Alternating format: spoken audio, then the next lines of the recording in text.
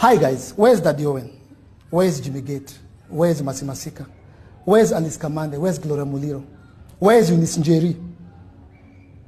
The gospel music industry was the identity of Kenyan music. They have all fallen. Where is Bahati? Where is Willy Paul? Where is DK Kwenye Beat? The gospel music industry has failed us. I remember the days of Groove Awards, the biggest awards in East and Central Africa. And then the next thing I heard was that DK Kwenye Beat alikuwa na gonorrhea. Willy Paul is leaving the gospel industry. And now they're just having sex in Umoja. They have more scandals than the secular industry. We know what Willy Paul is doing. Bahati left gospel music. He's now singing secular. And he's hanging onto his YouTube channel with his wife. You have left ministry. You have left God. You have left the church. You will never prosper.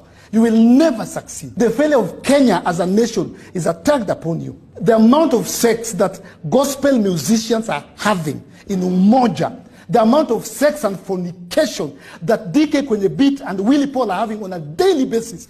Nimekutana na Willy Paul on Sunday with the yellow Mercedes. Una drive around ukitafuta watoto wa university. And you are a preacher. You are a minister of the gospel. Where's Masi Masika?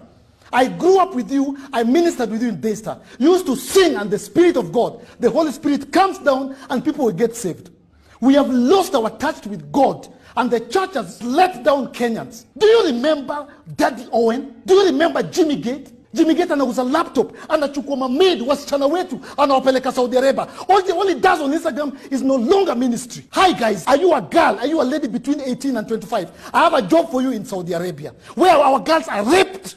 Our girls are dying. That is what Jimmy Gate is doing. Come back to your ministry. And you will not succeed, Jimmy Gate. It is not your calling. Go back to your talent. What is it that God gave you to do? Uliwacha kuimba. You are broke. Ni wote munaisha. Where's Alice Kamande? Kambua, what are you doing? Daddy Owen alienda mpaka Nigeria. Akashinda Mama's Award.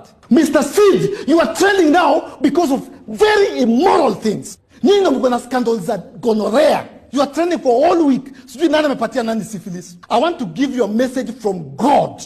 Whatever you touch, whatever you do, haitaenda anywhere until you come back to your initial calling. Bahati. Wachana na politics. Bro, come back and give us songs that are inspired by God. Songs that move the nation. Songs that influence youths. Barua, give us that. Mama, give us.